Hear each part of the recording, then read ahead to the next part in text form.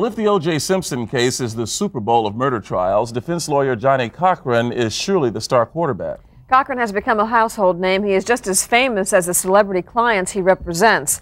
While Johnnie Cochran, the lawyer, has become very public, Johnnie Cochran, the man, guards his private life. Our Straight from the Streets team of Keith O'Dara grabbed some time with the high-profile attorney.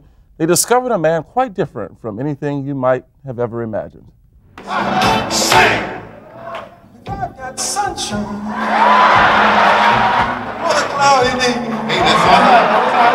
I might need your help. Come on. When it's cold outside, I've got the month of May. Hey, that's pretty good, y'all. We were a very close family. We did everything together.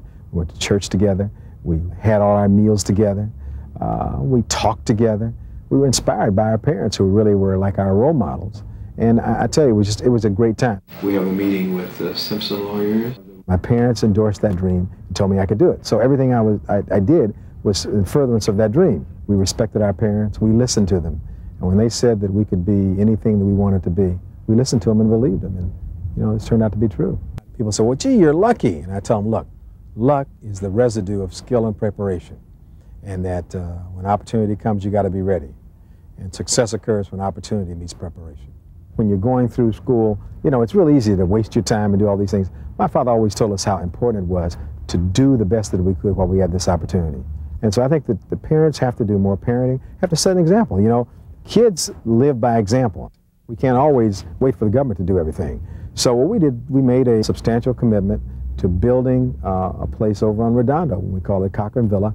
And it's 10 units for formerly homeless families or whatever. They can come and stay a period of time till they get back into society. And it's a beautiful place, too. Unfortunately, in our society, African-American males are becoming almost like an endangered species. So I wanted to not discriminate, but I wanted to have some financial help for young black kids, males who wanted to go to UCLA, and if they showed they could do the work, they would be able to get it for up to 4 years.